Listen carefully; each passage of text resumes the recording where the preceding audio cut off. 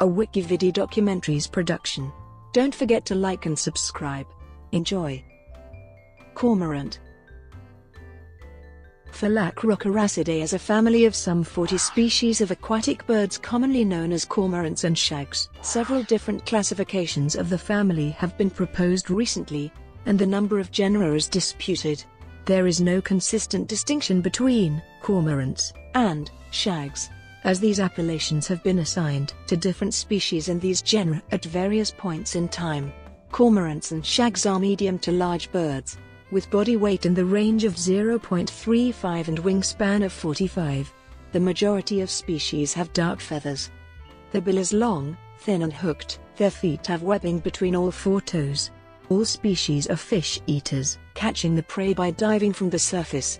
They are excellent divers, and underwater they propel themselves with their feet with help from their wings. Some cormorant species have been found to dive as deep as 45 meters. They have relatively short wings due to their need for economical movement underwater, and consequently have the highest flight costs of any bird. Cormorants nest in colonies around the shore, on trees, islets or cliffs. They are coastal rather than oceanic birds, and some have colonized inland waters. Indeed, the original ancestor of cormorants seems to have been a freshwater bird. They range around the world, except for the Central Pacific Islands. Names.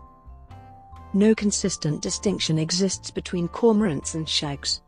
The names cormorant and shag were originally the common names of the two species of the family found in Great Britain, Phalacrocorax carbo and P. aristoteles. Shag refers to the bird's crest, which the British forms of the Great Cormorant lack.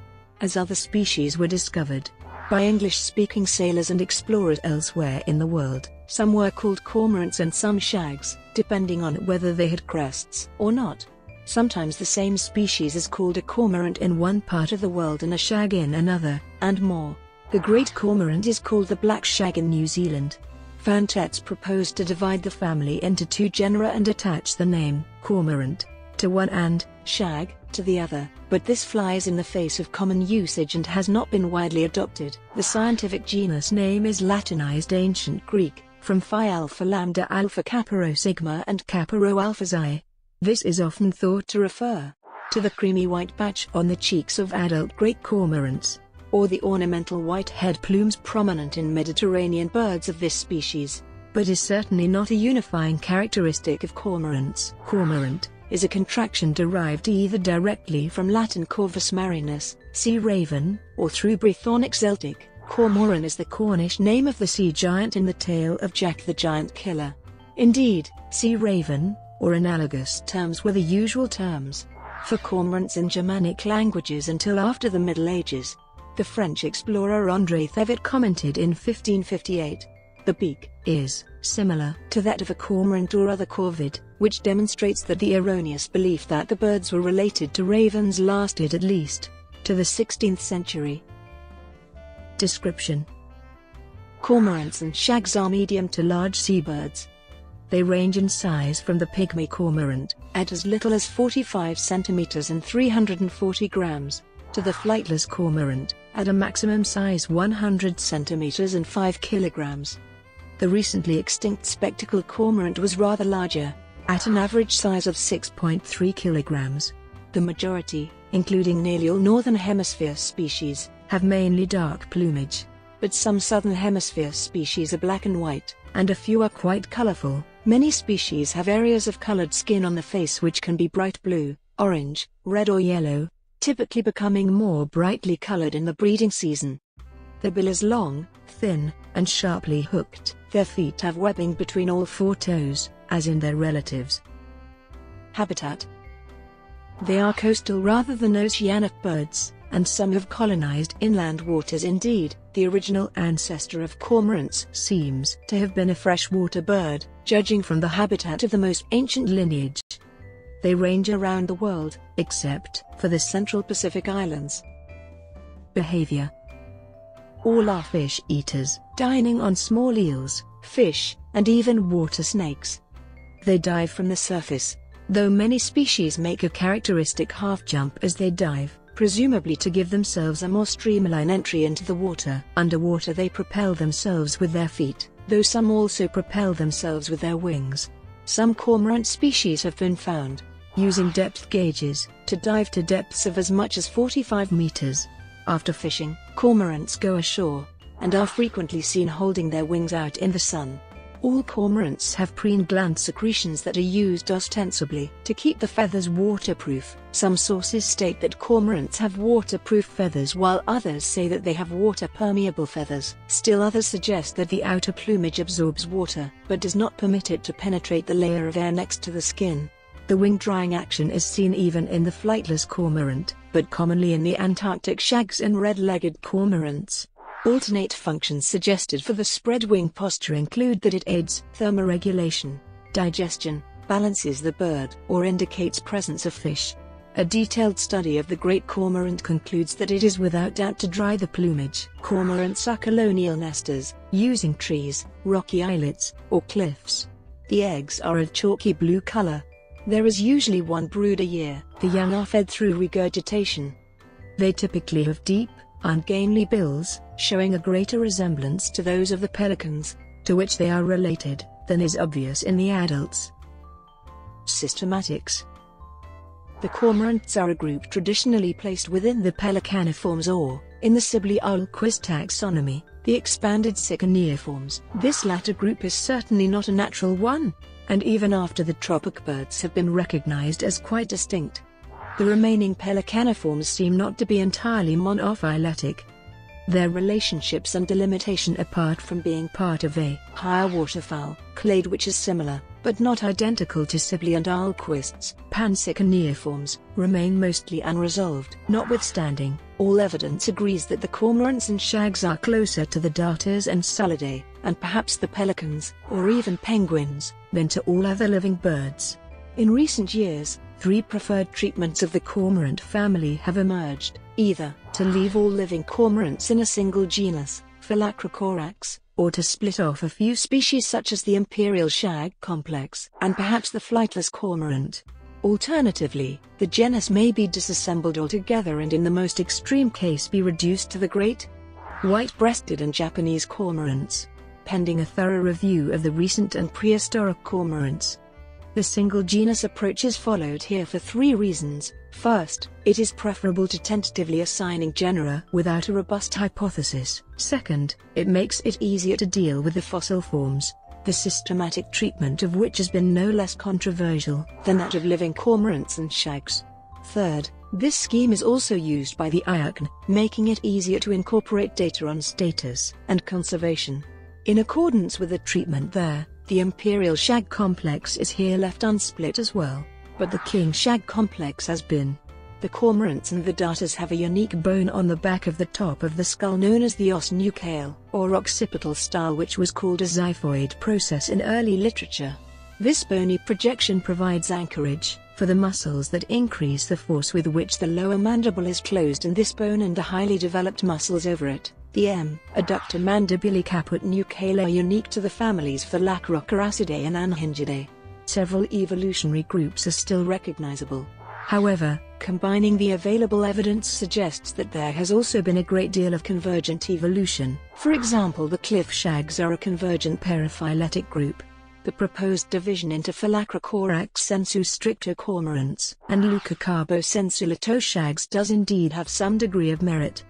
The resolution provided by the MTNA 12 ESRNA and AT-PASSE subunits 6 and 8 sequence data is not sufficient to properly resolve several groups to satisfaction.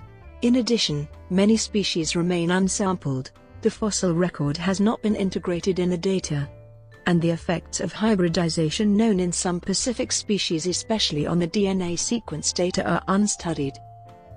Species in phylogenetic sequence. This list attempts to follow a phylogenetic order. If the distinction into subfamilies would be upheld, the blue-eyed and related species would probably be the Leucocarbonini, and the groups that follow them the Phalacrocoracidae. The first 2 lineages are basal and cannot be assigned to either subfamily. Basal lineage 1, Microcormorants, genus Microcarbo or Haliota. The former genus name would be valid. small, short-billed subtropical to tropical marine and freshwater species from the Old World and Australia. They have black feet and almost all lack significant white feathers. They often have a diminutive frontal tuft. Basal lineage 2, red-legged cormorant. Included in Leucocarbo or Stickjacarbo, Pacific coast of South America. This species apparently has no close living relatives. It has a highly apomorphic color pattern: naked red base of bill, red feet, and a white neck spot, and is crestless.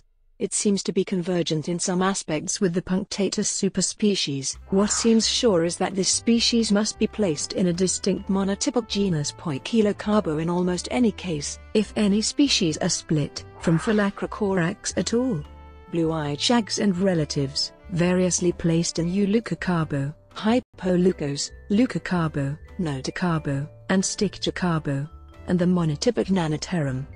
This reasonably well-supported marine clade contains 3 lineages, one containing American species which are mainly black-footed, blackish-plumaged, and have yellow skin at the base of the bill as well as white display crests behind the eyes and breeding plumage.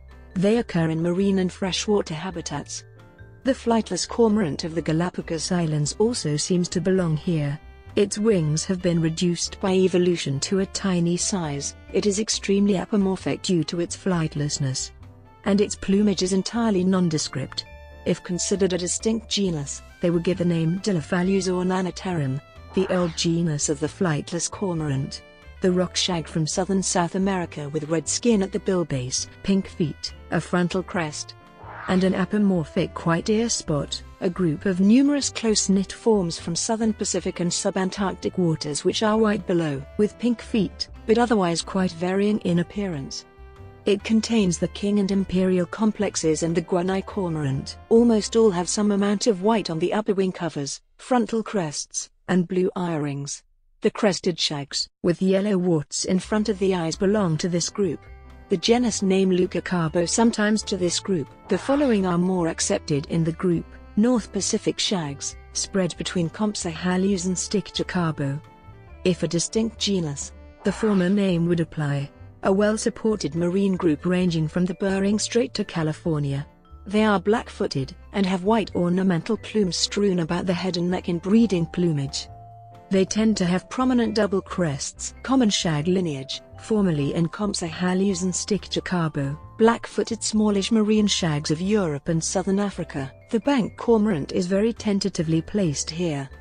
It seems anatomically more similar to the P. fuscens, but the more informative characters the combination of frontal crest and lack of extensive naked skin at bill base in mid-sized Old World species seem to place it here. If this is correct, they are probably very distantly related due to biogeography. Indian Ocean group, spread between Hypoleucos and Leucocarbo and Compsoghalus. Hypoleucos would be the correct genus name if they were split off, a group of black-footed species occurring in tropical coastal or inland habitat between the Persian Gulf and Australia. Most species are tentatively assigned here, based on the combination of range, crestlessness, size, general lack of naked skin ornaments and the presence of some amount of white feathering in the ear region, at least in breeding plumage. This clade is not too well supported, but this may be because the 2 presumed members included in recent research are quite dissimilar. The 3 unstudied ones are very similar to one or the other spotted group, placed in Stickjacarbo. Indeed, they would be the only members of this possibly distinct genus, a superspecies of the New Zealand region. Peculiarly apomorphic, with yellowish legs, prominent double crests, white ornamental plumes on the neck, a grey belly and spotted wings. Cape cormorant, sometimes placed in Leucocarbo, highly plesiomorphic among its relatives. A species from the southern coasts of Africa. It is apparently close to the common ancestor of the next group and, perhaps apart from the all-black plumage, looks almost identical to that long-extinct bird. True cormorants. These would be retained in Phalacrocorax no matter how the cormorants and shags are split up. They occur from the western Atlantic through the Old World into Australia, usually, but not always, in marine and temperate to subtropical habitat. They are characteristic, being large, with white cheek and thigh patches, ornamental plumes in the neck, a yellow naked bill base, black feet, and a shaggy nape crest. Brought to you by WikiVidi documentaries. Would you like to know more?